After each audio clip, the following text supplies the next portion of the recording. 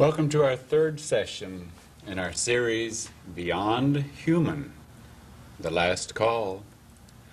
Well, if you watched session one, you remember that we thought that it was going to be question and answer with helpers, and it ended up being just mainly listening to Doe talk, and we didn't get to questions. And then when we realized that session one had ended up with so many gaps or big open spaces in our big picture, and after watching session one, we decided to try in session two to specifically address the helpers that are here with me to pinpoint and focus in on the obvious holes or gaps in the big picture by asking questions. And the helpers we had on tape 2 in order to do that were June and Sawyer. And today we want to welcome Nora and Alex. They're going to serve in that capacity. And why don't we just get started?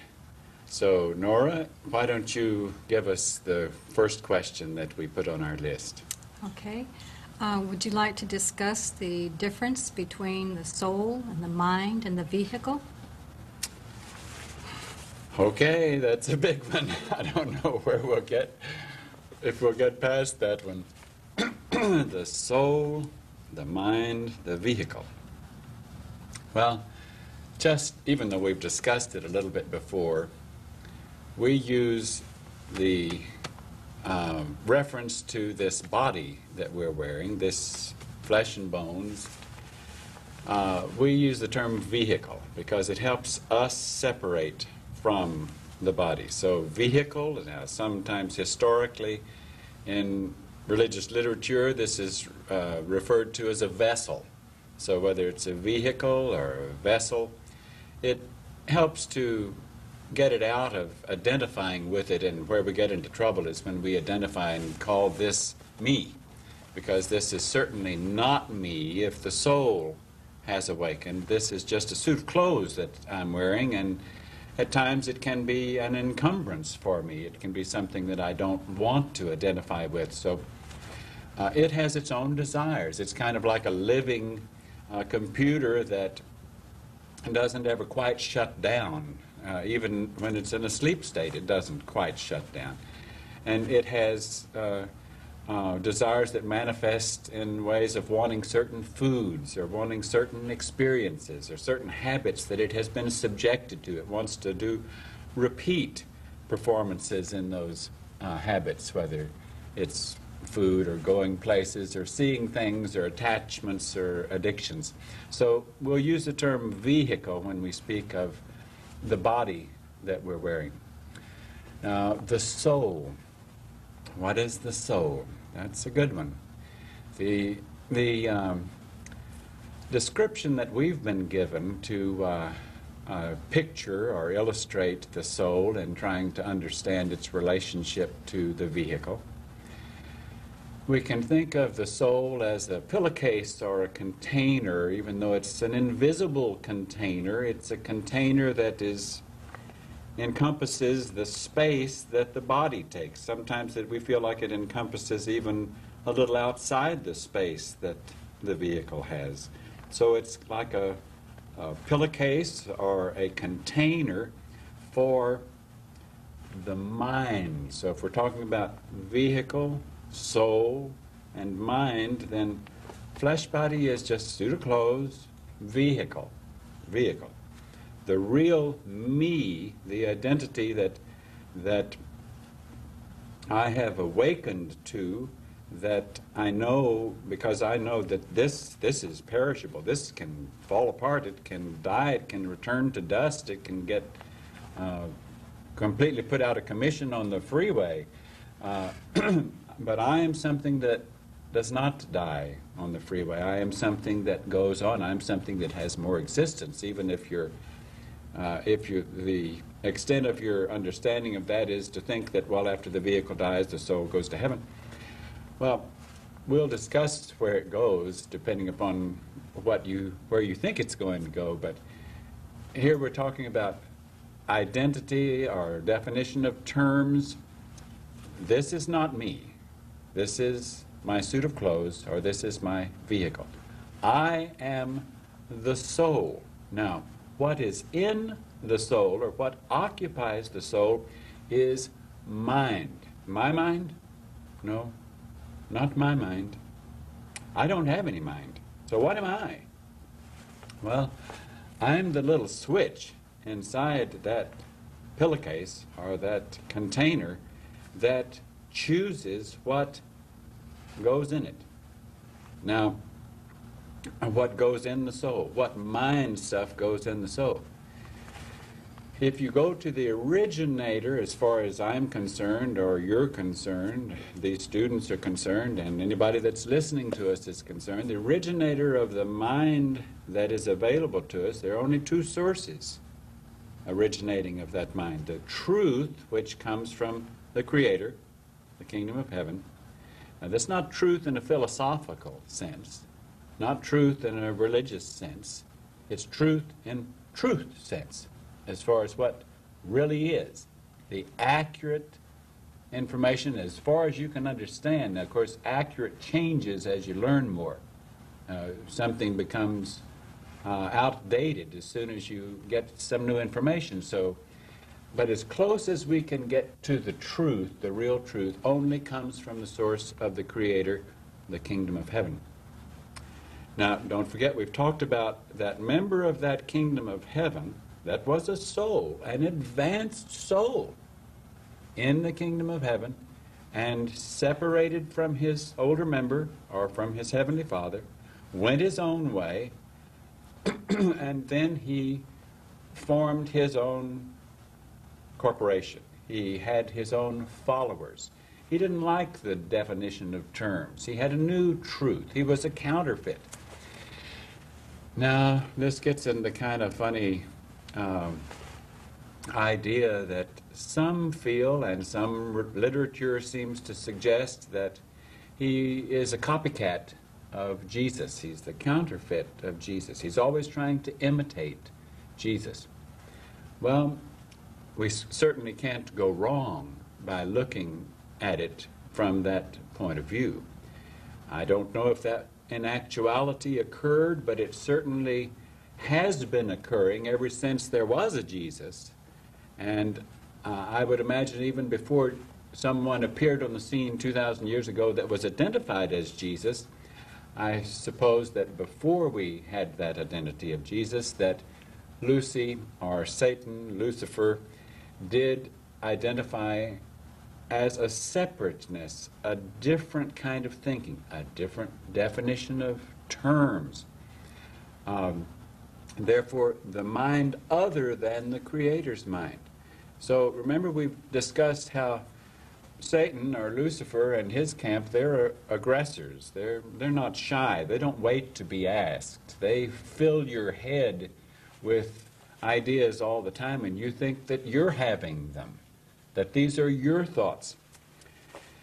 The only thing that you can really identify with as you is when you question yourself is, what am I looking for? Because that's getting into the department of options or choices, which I know on our list of questions here is going to throw things off, because I'm suddenly getting into what is free will. People talk about free will as a doctrine or a concept. Free will is something that I have, that I cannot get rid of, that it is mine forever. As long as I exist, I have free will.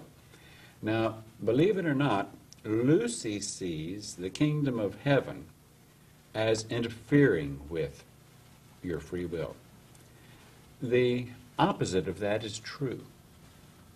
The kingdom of heaven, even though it does try to get your mind off of yourself and bring you into the mind, the understanding, the knowledge that is in the kingdom of heaven, our Heavenly Father's kingdom tries to liberate you from the misunderstanding, the wrong definition of terms, the wrong concepts and bring you to the truth, tries to liberate you from things that have held you in ignorance. If there's one sin that Lucy participates in, and all of his followers, more than anything else, it's misinformation. It's wrong usage of terms. Getting your eyes focused on, I was about to say the wrong God. Because Lucy doesn't hesitate. He's not afraid of being blasphemous. He's not afraid to sell you a concept of God. He's not afraid of selling you a concept of Jesus that is completely off base. Okay, we'll go back and review just for a moment. Vehicle, flesh body. Nothing but a suit of clothes. Even though it does have expressions of desires and lusts and things that I have to completely ignore. I don't even listen to those thoughts. One of my tasks in overcoming is overcoming the listening of any voices or any impulses that this body would give to me, so that I, in the early stages of that overcoming, I might hear that impulse. I might hear it 2 or 3 times. I might even give in to it. And then I'm sorry that I gave in to it. And so I say, well, next time I'm not going to give in to it. Then the next time I hear it, the impulse of the body, as it was asking for something that I had been told or been taught was inappropriate for me to participate in. And I was a little bit more restrictive as to what I let the body get away with second time. Okay, eventually, if I'm getting control and I'm learning my lessons, because the way the kingdom of heaven helps us in our lessons is it continues to send us the negative.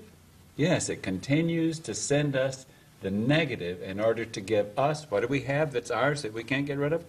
Option, free will, the choice to accept the negative, listen to it, or get rid of it, control it, eliminate it. Now, that's a lot of steps of growth from first hearing it express itself and giving into it some, and then regretting it. And so when you regret it, then you go back and you say, oh, I'm sorry that I gave into it. Can I start afresh? Which same thing as saying, can I be forgiven? I want to conquer this thing. I don't want to just be victimized by the desires of this flesh or this body.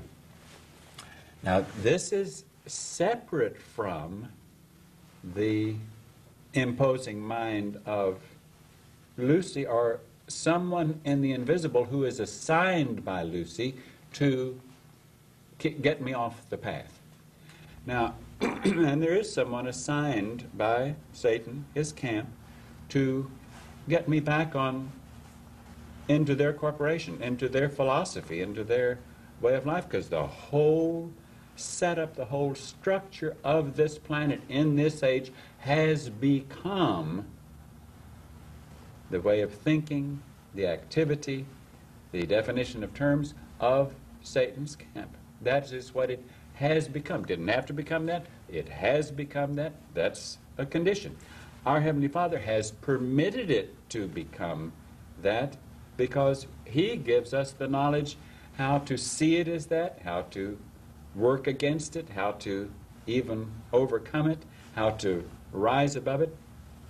So in a sense, our Heavenly Father permits Lucy to send someone to stay close to us, to keep an eye on us, to hammer on our heads, to even use the vehicle to send us impulses that we don't want to give into, to, in other words, to constantly challenge us, the free willer, the choice maker, the one who can opt. Because then, don't forget, we've got this awkwardness here. Here's this mind here and this flesh here imposing ideas on us that we didn't ask for. They just imposed them on us. And then in order to engage the help we have from the next level or our Heavenly Father's kingdom, we have to engage asking for help. We have to acknowledge to our Heavenly Father's kingdom and whatever help He has given to us, that we, oh, I listened to this impulse of the vehicle, or oh, I listened to that influence give me these thoughts, and oh, they aren't your thoughts, I didn't get them from you. Help me not do that. And so when you ask for help, then you get help saying, well, I thought I had gone over that with you. I'll go over it with you better and maybe give you more ammunition in warding off the imposition of those uninvited thoughts that encourage you into activity that is not from the kingdom of heaven.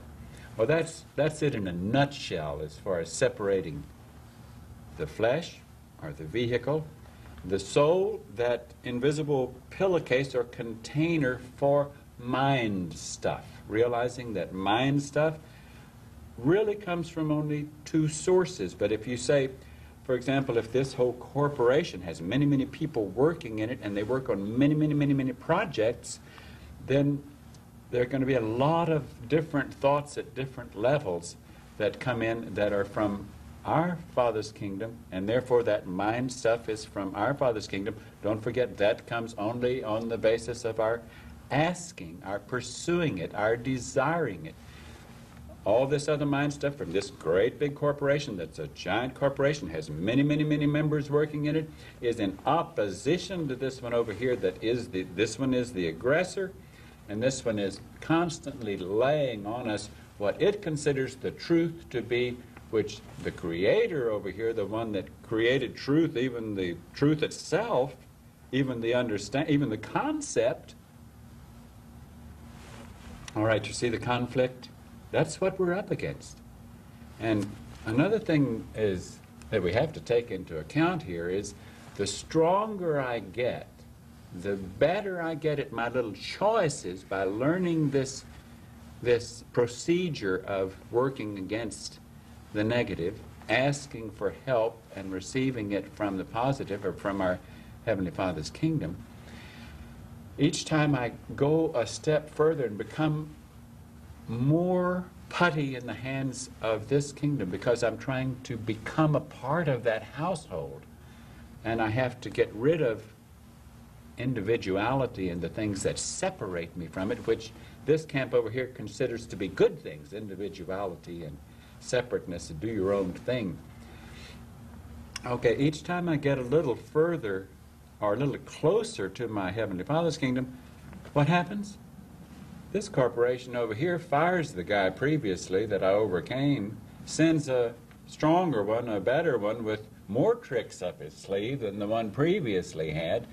And our Father's kingdom says, don't worry, don't worry.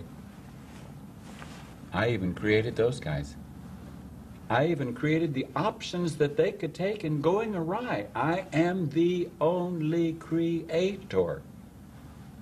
So for each right word or right definition of term, I also created a number of wrong definitions of terms that shouldn't have been used but were there as option. Wow, that gets into a big picture. How could that creator have created everything that was good and created everything that was evil? No, did not create one iota that was evil, but did create complete potential for evil, in order that we still have the capacity to maintain the one thing that He did give to us, that is us, that we can't even get rid of: free will, the choice of what direction we go. Okay, Alex, what do you have on your list? Let's take our next question. I was wondering if you'd want to explain the difference in terms of life and death. Okay, that's right down. That's an appropriate next question. Lucy has, boy, does that really fit with what we've just been talking about. Lucy has this age, this world, this society out there, as far as I know, on every hemisphere, believing that death is the death of the vehicle, the death of the body, and that life is coming in at birth through a birth canal, that's life, and losing this is death. That didn't come from our Father's kingdom. That's one of Lucy's definitions. Study your Bible if you want to learn what the proper usage of those words, and you'll very quickly learn that the way our Father's kingdom, in relating to humans in the Old Testament and even in the New Testament, death was, well, it's easier to describe death by saying that if someone expresses something that is not true and has bought into the camp of misinformation, that individual is in a dead condition by the standard of our Father's kingdom. That individual gets life once he goes out of that camp and comes into this one, or the reverse. If he's in this camp and he goes into that one, he becomes among the dead. If he comes in contact with someone from our Father's kingdom, he recognizes that this is the truth and he starts to go with it, then he has begun to taste of life. Therefore, truth and life are synonymous as far as terminology usage in our Father's kingdom is concerned. So, death and misinformation are synonymous. So, let's go back to the previous question we were talking about. What's in this soul, or this pillowcase for mind stuff? It's never all this. It's never all from our Father's kingdom. It's never all from misinformation camp or from Satan's world. It's a composite. It's percentages. Now, if I have enough of our Father's kingdom mind in there that I can begin to utilize it a little bit and it begins to shine through a little bit, then I'm not totally dead. And if I continue to engage it, then I begin to come more into truth, more into life, even though I've got a heavy percentage of misinformation still in there. And the more I ask for knowledge, the more I ask for lessons, the more I ask for situations that will bring the truth to me. Every one of those, you don't get knowledge from the kingdom of heaven by, oh, I'm going to give you this beautiful thought, and this is knowledge. You get knowledge, you get lessons, you get information mainly by hard knocks. You're thrust into a situation and a circumstance where you're tested at, you're tested. What am I? I'm the one who has free will. I'm the one that can take that situation and say, oh, this is horrible, what has happened to me. I'm set back. My world has crumbled. Or I can say, goodness, I didn't ask for this. This happened to me in spite of my not wanting it to happen to me. So where is the positive in it? And so I turn and I say to my Heavenly Father, or the closest contact I have, whatever I can use as my point of reference to the kingdom of heaven, knowing that I can easily even speak to the kingdom of heaven and be addressing the wrong crowd because they present themselves as the kingdom of heaven. But if I am asking for truth, if I am asking for anything and everything that separates me from the Most High God, from the Creator, and then I begin to get another lesson. I get another confrontation. I get another experience that jolts me, that would first, initially, these guys over here are going to say, aha, see, I told you. I see what would happen to you if you stay on that path. They would have it seem to me that it was a negative. And yet if I say, I'm sure this wouldn't be happening to me if it wasn't good. I can find the good in it if I ask. That's true. It always works. That little saying, where did that saying come from? All things work together for good to those who love the Lord. Might as well put true Lord in that, because then it would certainly work. So what was your question again, Alex? Well, if you could explain the difference in the terms of life and death. Okay, I think we should go a little further. with that. Life and death. I can't say strongly enough that death of the vehicle, death of the body, or losing the body, losing the vehicle, essentially has no long-term effect on me. It can put me out of a classroom circumstance for a period of time. Now this gets into a discussion of, oh my goodness, so when I'm out of body, yes, when I'm out of body. If I'm connected with our Heavenly Father's kingdom, there are a number of choices that our Heavenly Father's kingdom can, if He reads me out on His computer and He looks on His meter and He says, that soul's worth saving, and so I just got kicked out of that vehicle in that accident on the freeway, it certainly isn't just waste. It certainly still has some goodness in it. So we're going to put it aside over here, or we're going to put it on ice, if you will, or we're going to save it in some condition. Now, there are times, well, let me finish that thought.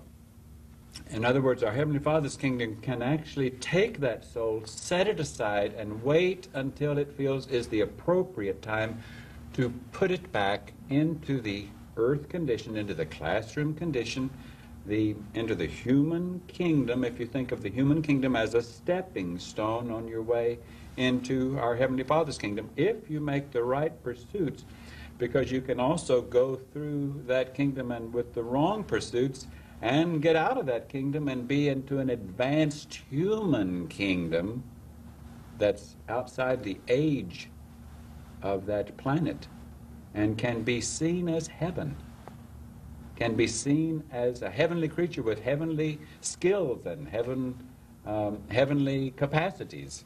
And you'll move into a camp that will easily take the responsibility of creating religions and all of that, and that they also will give you concepts of a life extending. Now there's a big difference here. The reason this terminology got all messed up in the beginning of death and life. In our Father's kingdom, when you really get to be a full-fledged or a badge-wearing member in our Father's kingdom, not in the human kingdom, but having graduated from the human kingdom, and you are in our Father's kingdom, you take on a suit of clothes, you take on a vehicle that is imperishable and incorruptible. It cannot be destroyed. You have eternal life. Now, not only does the soul have life, but you can wear a vehicle that, for all intents and purposes, doesn't need to decay. It doesn't have any age. It doesn't it doesn't come from a baby. It doesn't get old and need to be changed out for another one. There's no loss of consciousness. Now, that doesn't mean that it can't be hurt and discarded. In certain circumstances, it can be injured, it can be hurt, it can be lost, and you can go to wardrobe and pick up another one. And there you have a new set of clothes. No loss of consciousness, because all that is you is that soul in there which still has control of free will, that can make choices, that can recognize mind stuff as it comes from our Father's kingdom, and is trying more and more to eliminate the mind stuff that comes from Lucy's corporation, his misinformation camp. Okay, so the body dying or losing the body is not true death any more than a tulip plant, when, as a perennial, when the plant that comes above the surface, the blossom and that plant, and the freeze comes and that plant dies? No. Only what showed died. But what still was, in a sense, a genetic package of the soul, the continued existence, or the further opportunity for the soul to take a shell in order to learn lessons. Souls in a discarnate condition cannot learn lessons. That's the way our Heavenly Father has designed it. They cannot learn lessons. Even Lucy's camp knows that there are limitations to what a soul can learn in the discarnate condition. Now, what do we mean by discarnate? We're speaking of a soul outside of a vehicle, whether it's a vehicle in the human kingdom or a vehicle in the kingdom of heaven. The discarnate can serve Lucy's camp. He can be someone that can be standing right here beside me at this moment from Lucy's camp, trying to interrupt my thinking, try to get me off the track, try to get me to stop asking questions as we talk to my Father, and to interfere with this task. And I'm sure there's one standing right here at this moment, even though I don't like to acknowledge his presence. And it interferes with me the moment I even acknowledge his presence, in order to have you understand that. But in a discarnate condition, lessons cannot really be learned. You're confronted with addictions, ties, all the things of misconcepts in their application only when you're in a physical body.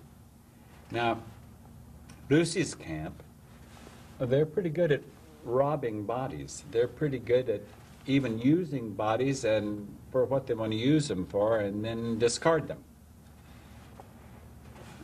Even though our Father's camp created them, they're his product, he has the right to destroy them if he wants to at a flash.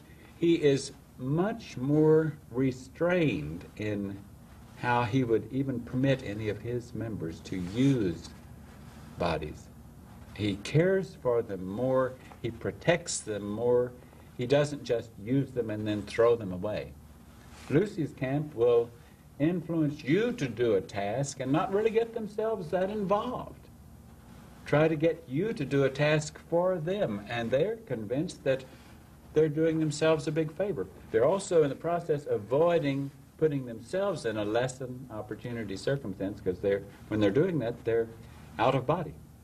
Or if they're staying in their, this gets kind of awkward here, in their advanced body form, it seems strange, it's very confusing to realize that Lucy and many, many members in Lucy's camp can have what humans at this point in an age can see as unhuman vehicles.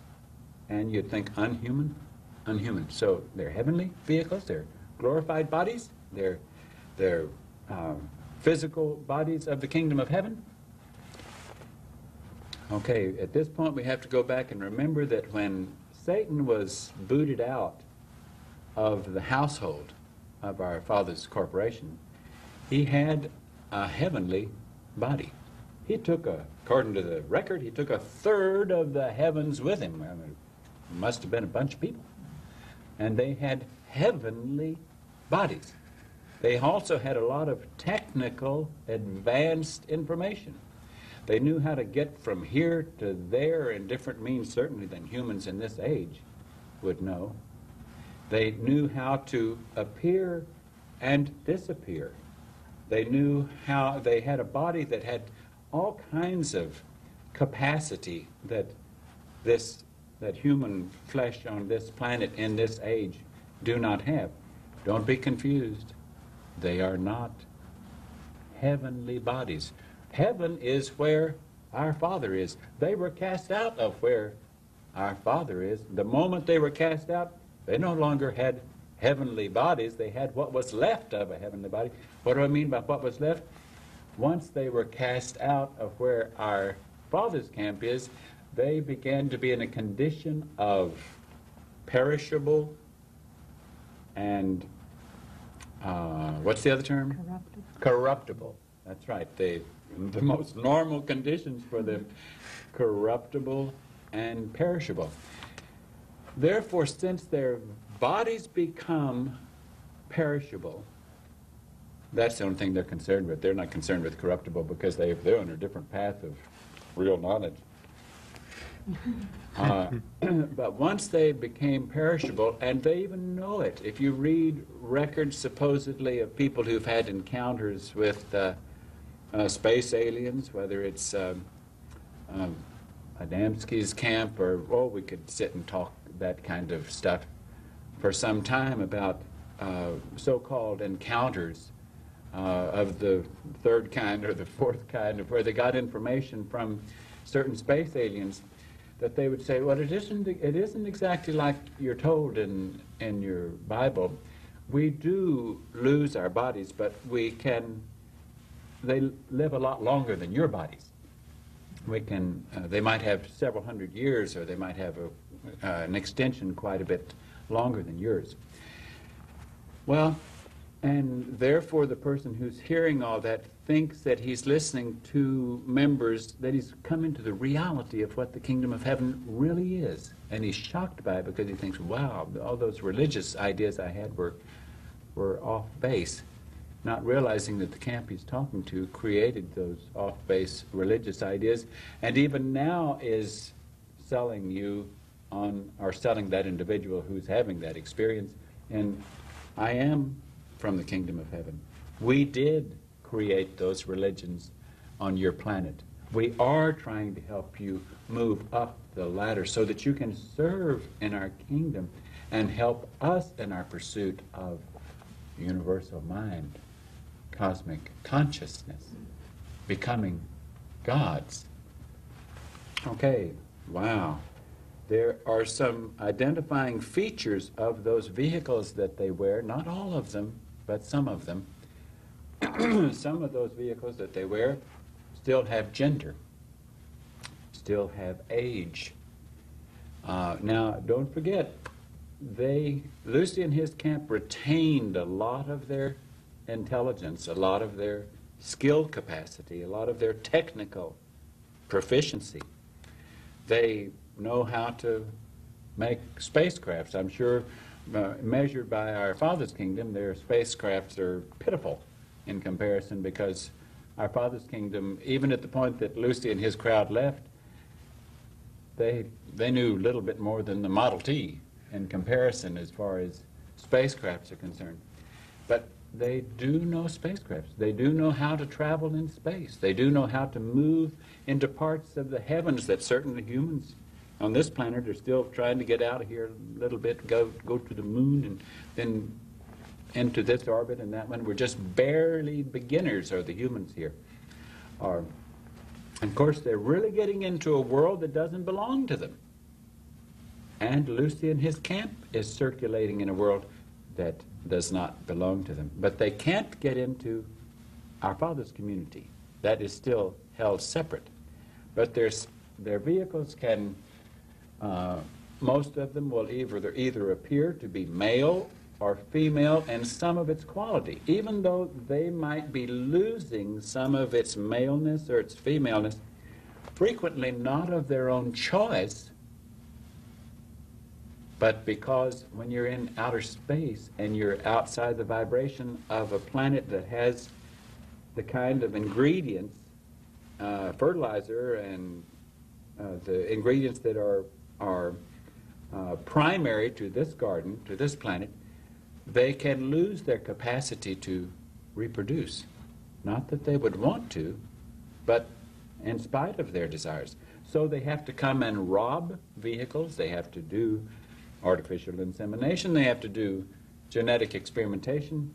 Now, as I said before, how much of this they do on this garden, to what extent, and what extent the reports that we've heard of this goes on, I do not know the particulars. It has not been given me to know them, and I feel that it's, in a sense, our protection that we don't know them. But I do know that in our Father's kingdom, in a sense, everyone is the same age. I'm talking about the vehicle they wear. Because as long as they stay in that protected environment and do work in his kingdom, there is no aging. It's as if they're all the same age. They are indestructible, imperishable, and they can't be led off the track. They can't be corrupted as long as they stay in our Father's kingdom. Now, if you stay in this world that we would still call part of the heavens, it still has many members in it that are not of our Father's kingdom, and their vehicles, then they have to be concerned with the age of it, the protection of it, because they don't have that good a control, even though they're working on it very hard, to just go to wardrobe and pick up another vehicle. They're constantly or frequently trying to master the techniques of developing wardrobe, of developing vehicles. And here again, they're trying to copy our Father's kingdom so that you wouldn't know the difference. Because in our Father's kingdom, there might be a number of different types of wardrobe or suits of clothes that souls could wear. There might be little ones, and there might be middle-sized ones and big ones, and have different shapes and different colored skin and certain different things, and some might even, I'm sure that our Father's kingdom, if our Father's kingdom wants to use them, can certainly create what we would call robots in order to put certain things in certain areas that wouldn't want to take a chance on losing a soul, so it's just an extended device. It's a technical advancement. Lucifer has his robots. He has his counterfeit. He has his copy of the things that are in our Father's kingdom, but they're always lousy. If they really got under the microscope by those who were in the know, they would know they couldn't cut it. They'd throw you in jail because they're counterfeit. Okay, it's because they do not have life eternal. They do not have incorruption. Now this gets me into another topic that's on our list of questions. Incorruption. Well, I'm going to go back. Narodi, let's go to yours. Your next question. Well, would you like to talk now about the term resurrection and how it has changed? Okay. Resurrection has a little different connotation than life or death. Resurrection is more like a condition that you could call or you could apply to a soul when it enters a vehicle and comes in to life. Now, in order to come in, if a soul is entering a vehicle and it's coming into life, then it means that it must have advanced pretty far in getting rid of misinformation and bringing in real information, because don't forget, life and truth are synonymous. So if it's bringing in real information, so it's an advanced soul. It's one that has had a lot of teaching from our Father's kingdom and has made that choice. It, in a sense, is very close to overcoming. Now, one illustration that we might think of, or a couple of illustrations, let's take the Bible. In the book of Revelation, and it talks of a first resurrection and a second resurrection. At the close of the age, if a group of souls comes in and they are advanced souls, they are from our Father's kingdom, they are alive. Now, being from our Father's kingdom meant that they once had to graduate into that kingdom. Now, are there being protected in that kingdom because they still have a few little major touch-ups to be done so that they could stay with a badge that holds, so there'd be a good match to a vehicle of that kingdom, that they wouldn't still have desires that could not be fulfilled by that wardrobe or that vehicle that they would get in our Father's kingdom.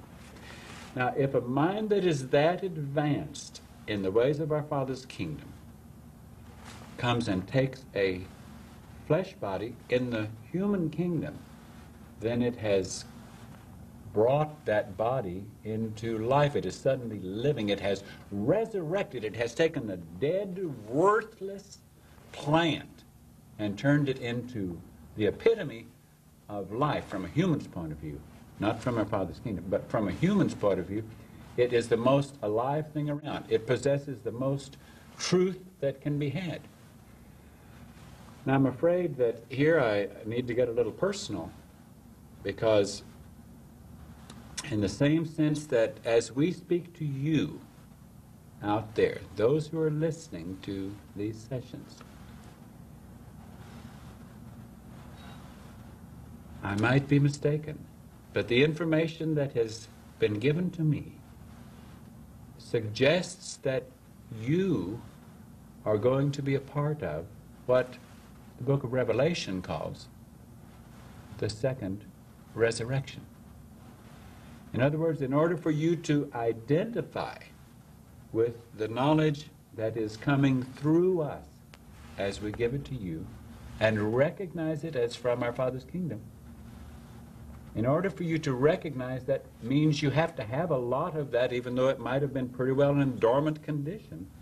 A lot of that mind has to be in you or slightly outside of your vehicle, craving to get in and wanting to take that vehicle. In a sense, if you do have some of that information, then you were once given a gift of migrating to where that information was. You received a lot of that information. You applied a lot of that information. At a given time when you lost a vehicle, the next level took your soul and put it aside carefully and protected it for the end of the age and says, now you can go back and finish up those little areas that you didn't have that much control in. Because, whoops, here gets to another touchy point, because we're sending other representatives from the kingdom of heaven who can help you with the task of finishing up your overcoming, getting Lucy out of the way, getting strong, developing muscle in not listening to him, learning the difference between the truth that can be gained through asking from the untruth or the misinformation that is fed to us without asking. The untruth always gets us back into the world, back into ties, back into addictions. Lucy's camp counts on keeping you drunk by having you addicted to the world. Addicted even in concepts, addicted in misinformation. Not to say the least, addicted to the wrong kinds of things to put in your vehicle. Whether it be drugs or booze or over-consuming or wrong kind of patterns. Of course, we get into an element here that's also very, very touchy ground that we've all been through, but we have to eventually face that it is the worst drug of all.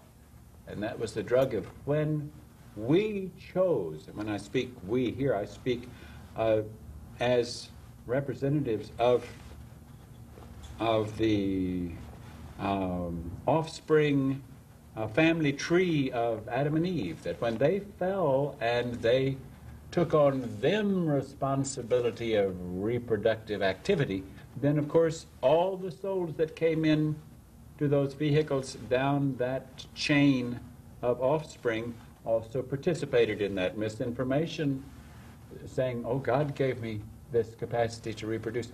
Now, what I'm getting at, the worst addiction that exists is love. Uh-oh, I thought God was love. Lucy uses that term. He even would have you believe that sex is love. I'm sorry. That one's a lie. Ultimately, even though we have all been hooked on that same drug, we've all gone through that period. Don't forget, we took advantage of the hothouse. We took advantage of the negative. We took advantage of the fact that we were products of those who went astray. We learned from their lessons. We overcome them. But still, sex is the strongest drug. There's not a drug, there's not a morphine or anything that is produced by chemicals or plants of this world as strong as that drug. That drug requires that you even let one of Lucy's technicians in that department absolutely take control of your mind and have you possessed with that fulfillment of that act. He knows that as long as you participate in that drug, your capacity for recognizing the truth is just about as good as it is for someone who's had a half a dozen martinis, and you say to them, "Are you clear-headed? Can we really talk about significant information?" They say, "I'm just as clear-headed as I ever am."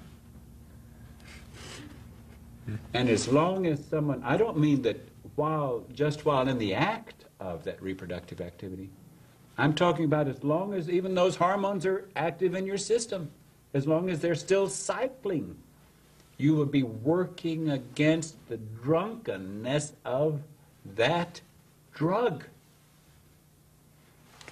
Now, I know that this could sound just as far out as anything could sound, but down in your heart, if you're from my Father's kingdom, you know that Jesus was not a sexual creature.